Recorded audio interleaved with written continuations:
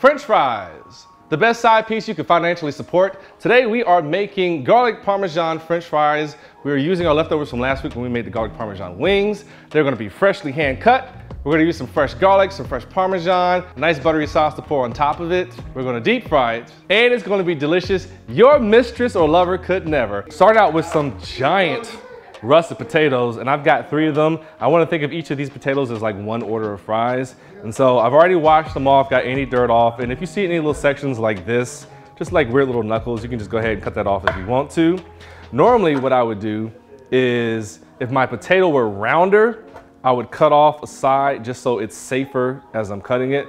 But these are weirdly large, full of steroids and probably other drugs. So they lay flat, which is perfect.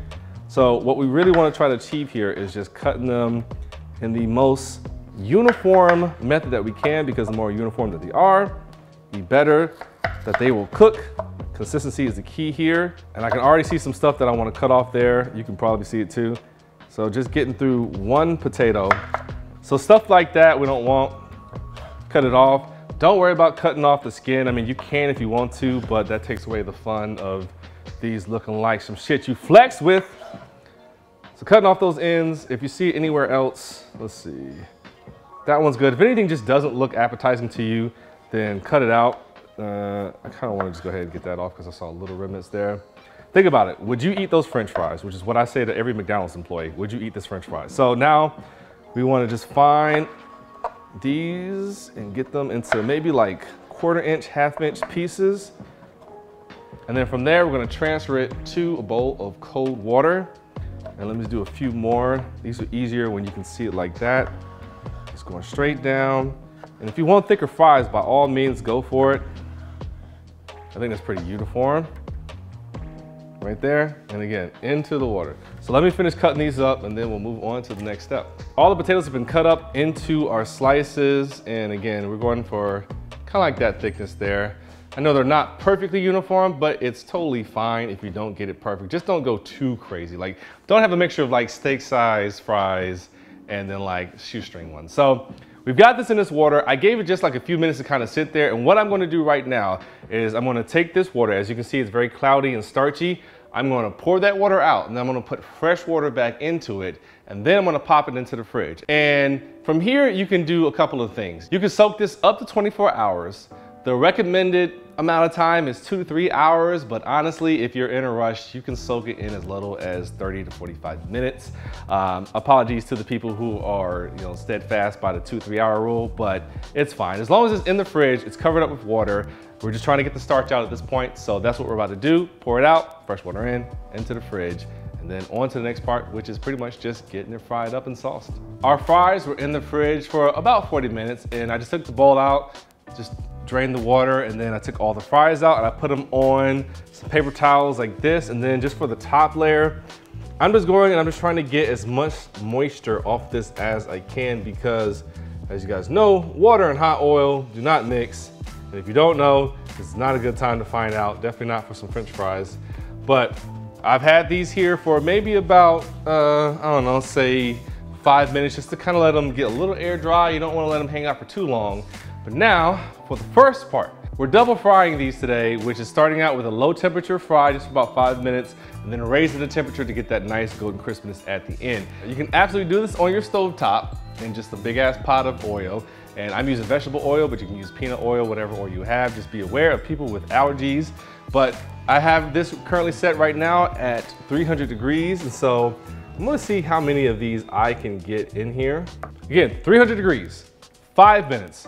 So we're gonna dip these in.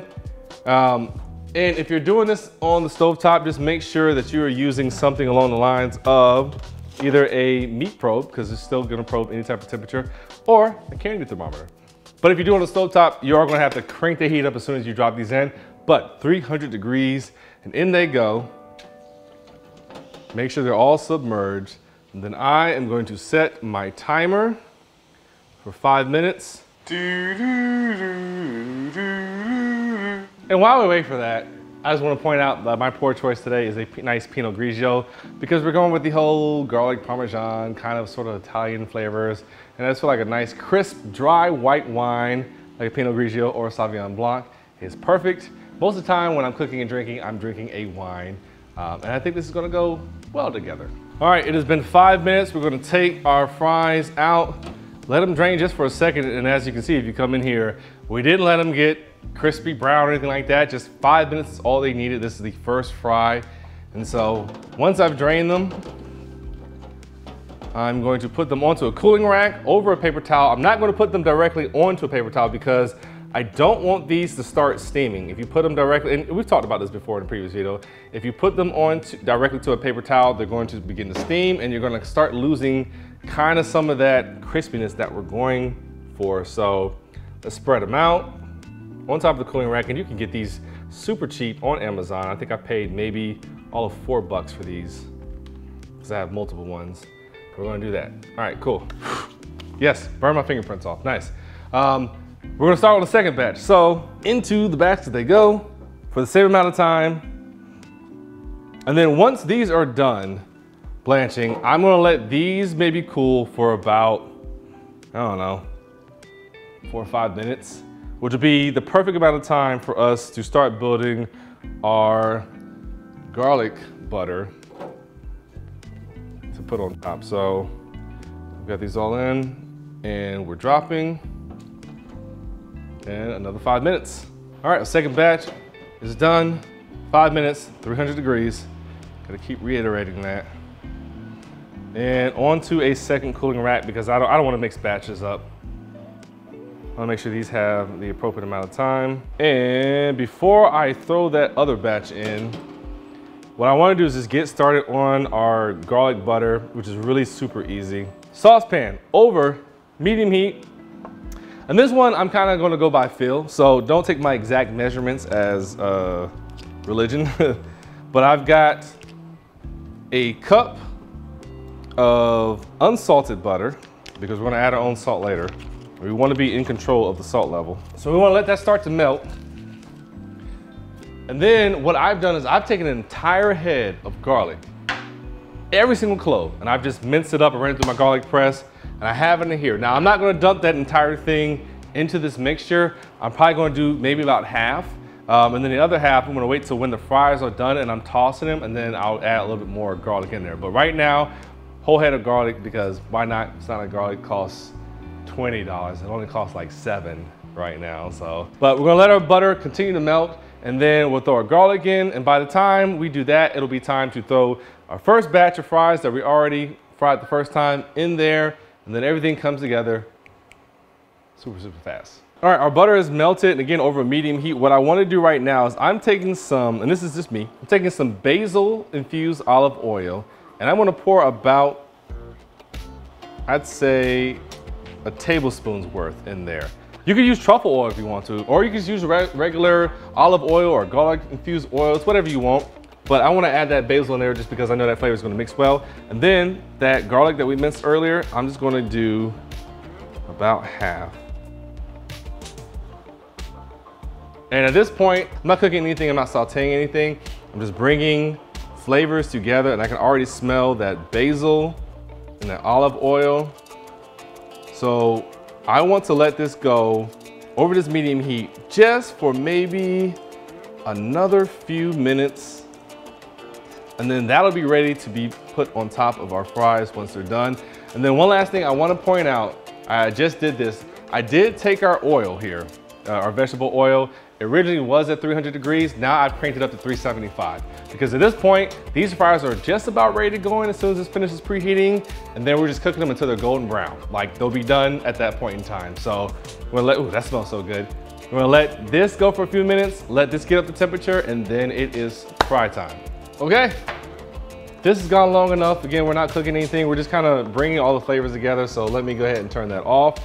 Our oil is up to 375 degrees. So it is time to put our first batch that we blanched into here. Ha, right? That's a word.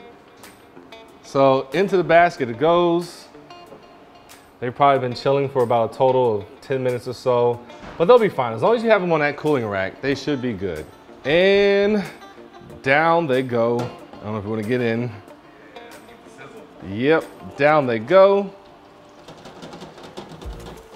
And now they just cook until they're golden brown. Now I'm gonna set a timer for about 8 minutes, but I'm really just looking and observing to see where they're at.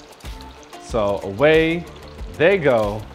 And then it'll be time to sauce and plate. And it has been just under 8 minutes and my fries are looking just the way that I like them. So I just wanna give these a few seconds just to get that excess, get that excess oil off. And then we're gonna go straight into, sorry, I'm getting OCD right now because there's like this one little droplet of oil that just won't get off. There it goes. All right, we're going straight into our bowl where we're going to toss everything. First, we've got to salt these. I have got some black garlic salt from Jacobson Salt Company, but you can use regular sea salt if you want to. I just want to keep emphasizing the saltiness, and you have to always hit salt when your fries wants to come out. And I'm kind of eyeballing that. Then I want to take just a good little handful of parsley, throw it on there, maybe a little bit more. I chopped this up super fine. As you can see here, it's like fine. I was trying to think of another word to describe it, but I couldn't. And then most importantly, what we need to do is, well, two things we need to do. Fresh Parmesan, microplane. We're going to grate that straight on. You could buy some pre-grated Parmesan, but at this point you've put in so much work. Why sell yourself short? And this is a good start. Again, there's no measurements here. You're just kind of going off of feel, but depends on how you feel that day. Do you want more Parmesan? Do you want more garlic? And then what I want to do is take our butter sauce here. Now, this is important. I could just dump this entire thing on, but I don't want to make the fries soggy. So what I'm going to do is take my spoon, because I want to make sure I'm getting that garlic from the bottom, dumping it on. I'm going to just do one more of those. And then from there, we'll toss around and see, do we need more? Oh, that one tried to get away.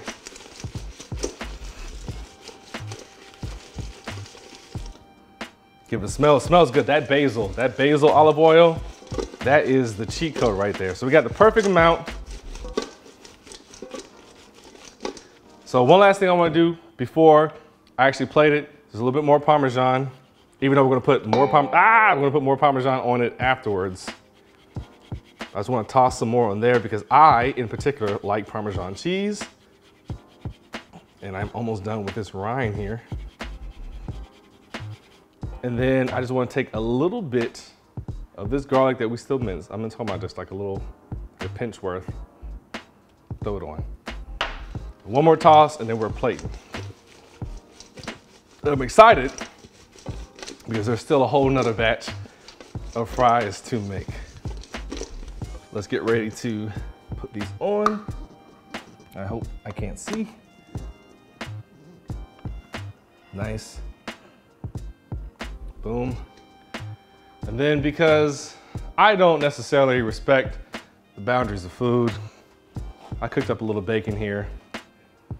And I'm just gonna drop it on. Bacon? Bacon. Oh. Luckily I cleaned this countertop, so. Just some bacon. So there you go. Garlic Parmesan fries, and you are damn right. I'm going to absolutely try these, and I'm getting excited because I still have another batch. And you know, perhaps I messed up this first batch. So that's the cool thing about this is if maybe you're planning a date, and you mess up the first batch, it never happened, you have this to go.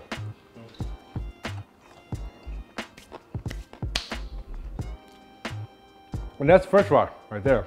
I mentioned it when I was scooping on the garlic butter. You don't need a lot because it will make your fries soggy very quickly.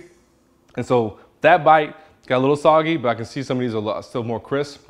So just be mindful of that. You're gonna be tempted just to go, ah! And if you like your fries like that, it still tastes delicious. But if you're looking for a good crisp fry, just be mindful of that.